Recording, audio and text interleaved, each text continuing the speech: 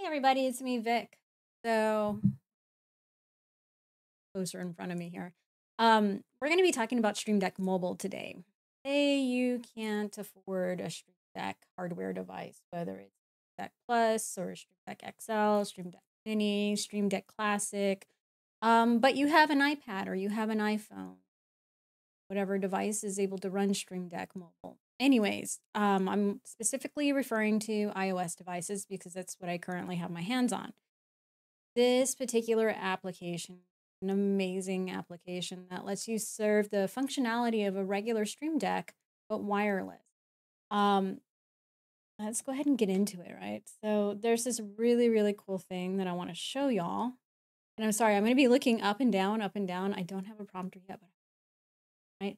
The thing is, when I'm doing things with my hands, I'm more hands-on, so I may not look at the camera 100%.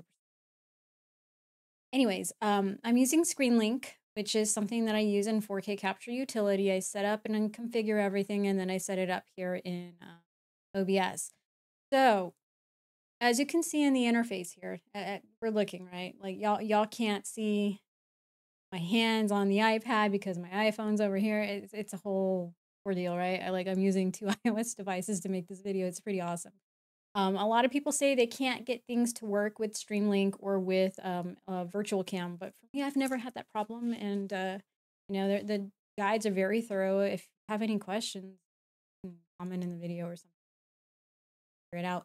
If not, Elgato has an amazing community server, and there are people like myself and people like you who help each other out. Pretty awesome place to be.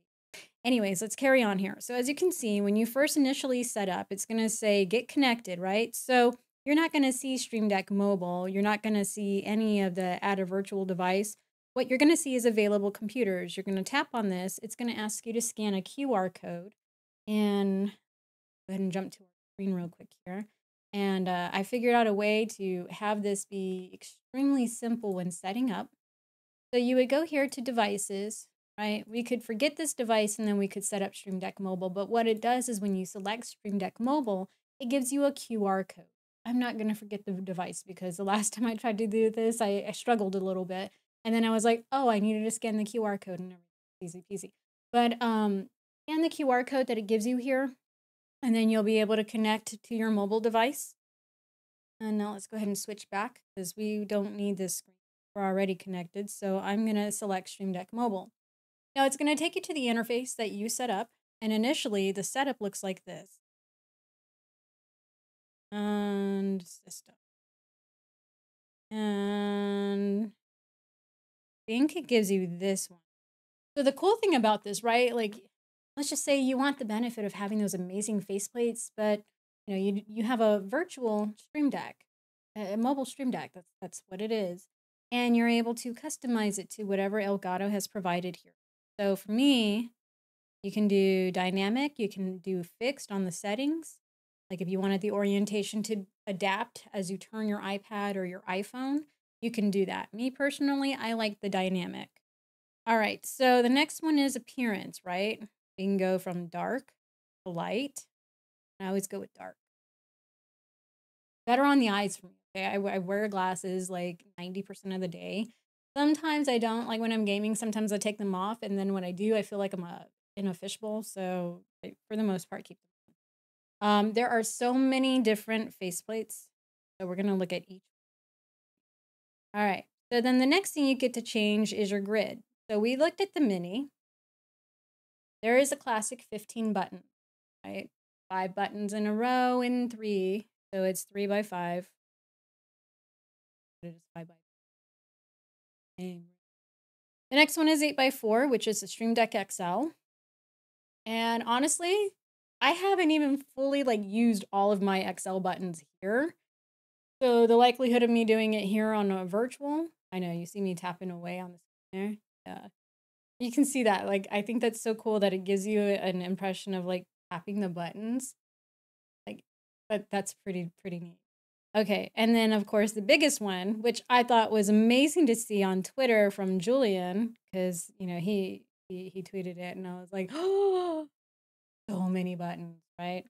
So that's the really cool thing about Stream Deck Mobile. Now, if you don't have any of this and you just had literally the Stream Deck Mobile here, you could literally just start customizing it here. And if you wanted to do like 2, 3, 4 pages of all of this, honestly, these are probably going to be maybe less pages than you're going to ever need because there's so many buttons on here. And I'm sure you could find use for them all. Like me personally, I've set it up to where I can just tap a button, launch a game, right? So I'm going to show you that real quick here. And it's going to take me to all of my games right here on my mobile. Now, if I didn't have this particular layout, right, and I decided to go with the XL because that's currently what I have mine configured at, well, then it's going to mimic what's on my XL. So as you can see, it's literally mimicking on my XL. Personally, though, like I said, I like the bigger format of buttons, although I do get more on the faceplate if I keep it in XL. I feel like XL is more than enough, right?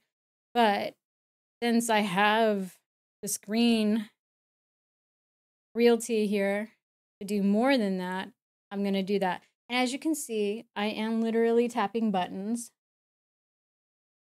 I want y'all to see this. I'm going to turn off the iPhone on the screen here. I want y'all to see that I'm literally tapping the arrow button right there. And it's literally taking me page by page. So the cool thing about this, because I do have hardware devices and a mobile device, I can literally configure, and I'm going to show you my Stream Deck Plus how I did this. I literally configured a switching profile page.